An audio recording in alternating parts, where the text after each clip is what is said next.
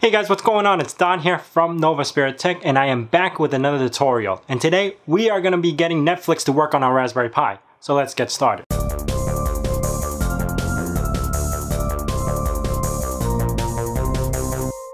So you might know that the Raspberry Pi cannot play Netflix by default. That's because it doesn't have the necessary plugins for Chromium to do so. Now, a lot of people ported the plugins from the Chromebooks and poured them over to the Raspberry Pi to get it work with success, but it wasn't reliable and sometimes it would work and wouldn't work, stuff like that.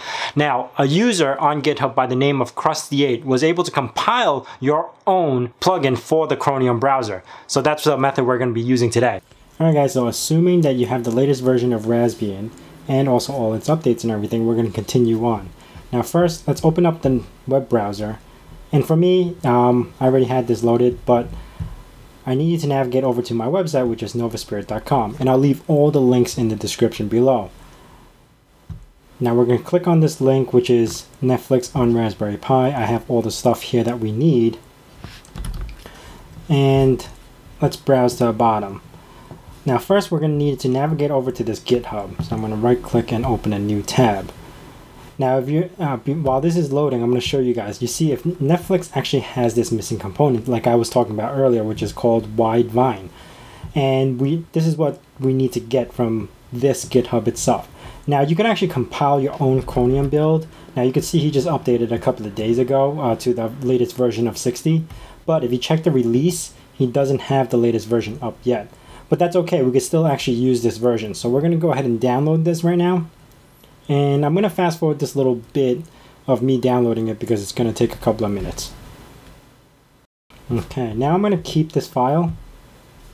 I accidentally clicked on it twice, so I'm going to cancel this. Alright, before we close out of the browser, which we need to do in a minute, we're going to go back to this website, which is my website, and we're going to scroll down.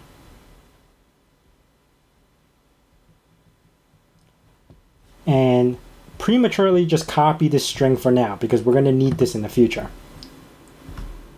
Okay. Alright, now we can close the browser.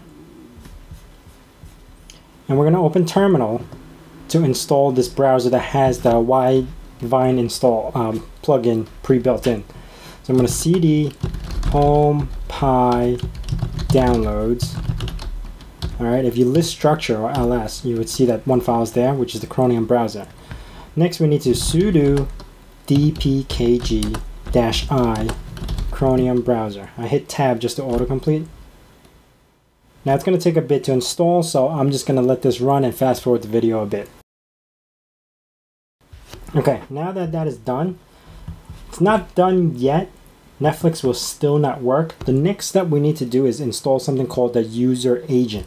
We have to actually lie to Netflix that we are Chrome OS. So to do that, we're going to go to google.com and actually search for user agent switcher. Chrome. And this should be the first one. Okay, I'm going to make this big. We're going to add this to Chrome. Add extension. Okay, now that it's added to Chrome, we're going to press the little three dots and go to More Tools, Extension, and add that little string that we just copied before. So the user agent name, I'm going to call it Netflix. User agent was that thing that we just copied, so I'm just pasting it now. The group, I'm going to leave it in Chrome. Replace for the append, and indicator flag, I'm going to change it to IE. Add. And it's going to be right here. You see that? It's on Netflix right now. Once that is done, let's close out all these. We don't need it. Okay. I'm going to open a new tab and head over to netflix.com. At this point, we can actually switch over